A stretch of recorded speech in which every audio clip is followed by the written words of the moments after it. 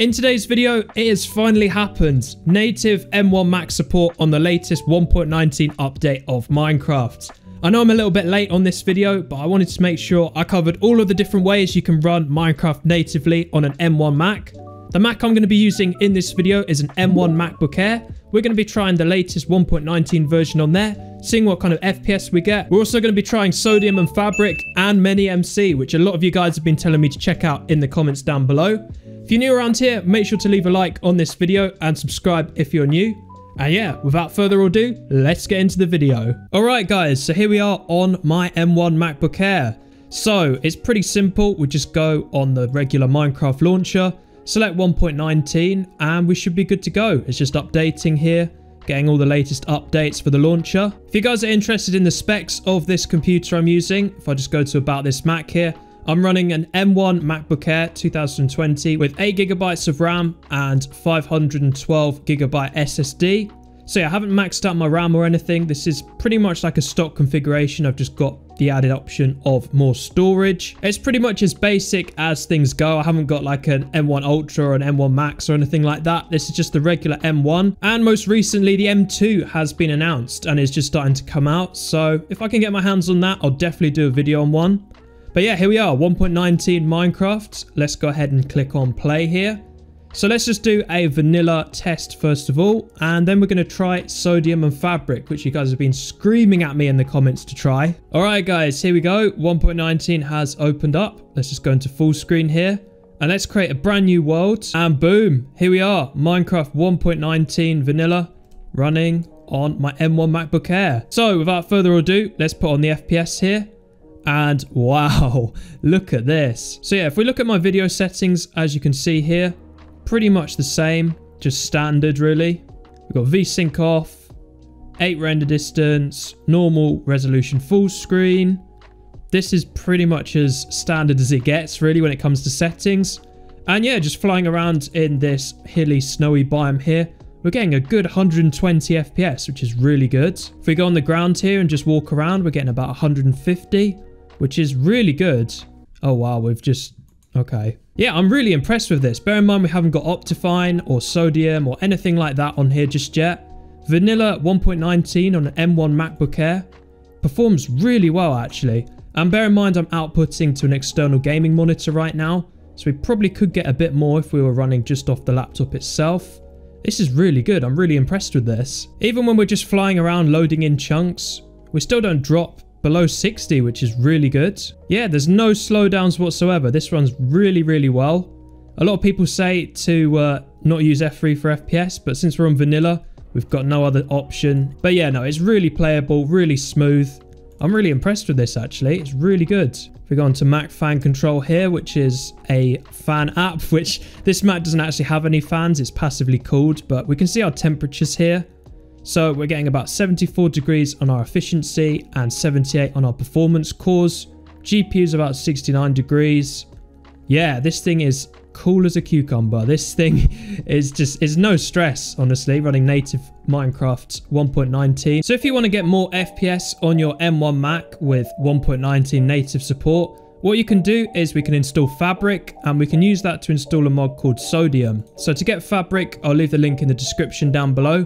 Go to fabricmc.net, go to downloads, and just download the universal.jar installer. Now you are going to need a special version of Java to be able to open this. I'll leave a link to it in the description down below. It's an Azul JDK. So if we scroll all the way down here and find this one here. So this is a native ARM 64-bit version of Java, and it's for macOS 11 or later. So I'm just going to go ahead and get the DMG installer. So yeah, it's a pretty standard installer. Just go through all of this, enter your password or fingerprint, and yeah, it should just install this JDK. And now if we open up the Fabric installer, it should open in our Java environment. So it's automatically detected 1.19 here. So yeah, just press one button, install, and there we go, it's done. As you can see, we have got Fabric Loader selected here. Now to install Sodium, we need to get it from their website. So just go on Google and search for Sodium mods. So yeah, find this CurseForge site. I'll leave the link to it in the description. Go ahead and download. And now what we need to do is navigate to our Minecraft folder. You can do that by going to Finder, holding down Option on Go, go to Library, Application Support, then find Minecraft. And here is essentially our .minecraft folder. So if you don't see a mods folder in here, we need to go ahead and create one. So just call this folder mods, like that. And then just drag in Sodium into there. All right, here we are on Fabric. Let's go ahead and go into full screen. Go into our single player world that we're in before. All right, so here we are on our 1.19 worlds here. Let's go ahead and throw up our FPS here. Wow. Okay, that's made a hell of a lot of difference. Did you see that there? We had about 300 FPS. We're still getting, you know, a good 120, but we haven't even messed around with any of the settings yet. So if we go into our video settings now, here is Sodium. I've never used Sodium before. A lot of people have told me in the comments to use it. I'm guessing it's like Optifine, but for later versions. If you guys know some really good settings for this mod, definitely let me know in the comment section down below. But yeah, I'm just going to go through and see if I can work it out. Yeah, we'll go for some nice looking settings and then we'll go full on FPS mode. All right, so that seems to look okay to me. Let's go ahead and apply that. And wow, that is smooth. Wow, look at our FPS there. 400 we got as we were just putting that on. Yeah, our FPS has definitely improved. Wow, we've got 200 there, 205. Yeah, this has made a lot more difference. As you can see, the chunks are kind of rendering out there, rendering in. It's really good. All right, now let's go full on FPS mode. Let's try and get 1000 FPS on this thing. Well, we're not quite getting 1000 FPS. The quality's definitely gone down. But the FPS, it's got a bit better. You know, we're into the 200s now, 300. Yeah, as you remember before, there was loads of hills and stuff here, which we can barely see now. Yeah, so not quite the FPS I was expecting. And if you guys are in any doubt about me running this natively on Apple, as you can see from the activity monitor here, we've got Java, which is, you know, our game. And it is running as Apple. So that means this is not running through Rosseta. This is running natively on the Apple M1 chip. If it was running through Intel, it would say here, Minecraft Launcher itself is running through Rosseta, but the actual game and Java is running through Apple M1. So yeah, I just thought I'd point that out to you guys, just in case you guys are in any disbelief. This is 1.19 Sodium and Fabric running natively on the M1 MacBook Air. The next thing we're going to try on this M1 MacBook Air is we're going to try ManyMC. A lot of people in the comments have told me to check this out. And basically what it is a native Minecraft launcher for M1 Macs. If you just click on the GitHub link here, I'll leave it in the description down below. And yeah, here it is. So to install it, it looks a little bit confusing, but I'll go through it in this video. So we're going to use the homebrew method. So we need to install Brew, which is basically like a package manager installer for macOS. So to install it, all you do is just copy and paste this from their website. Go to the macOS terminal here and paste it in there. Press enter and it should download and install Homebrew. This feels very kind of Linux-like right now, installing packages and stuff. So now if we copy and paste the commands here from the GitHub, we need to do this one by one. So I'm just going to do the top one first.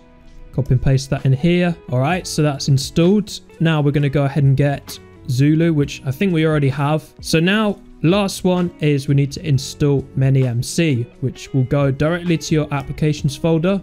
And there we go, ManyMC has installed. So now if we go to Finder, Applications, and we should see it right here. All right, so just logged in with my account here. Now go to Add Instance. Let's go ahead and run 1.8.9. You guys know I love 1.8.9. Here we are, 1.8.9 running on native Apple Silicon. I never thought I'd see the day. So here we are, as you can see here, ManyMC 1.8.9 Apple. No Rosseta here, boys. It is running natively. Boom. Here we are. This is 1.8.9 Creative running natively on an Apple M1 Mac.